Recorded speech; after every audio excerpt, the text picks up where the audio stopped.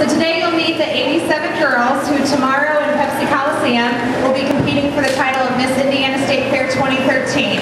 Today you'll see them in a bit more casual attire, wearing their favorite outfit.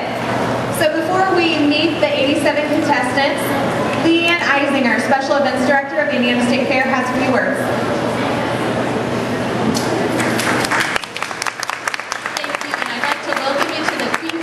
And the Home of Family Arts.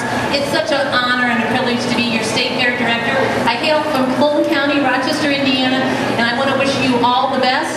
It's like have fun, and it's just like we are so fortunate to be able to celebrate the Hoosier spirit, and it's just like be proud to be a Hoosier, be proud to be here, and enjoy the great Indiana State Fair. Thank you.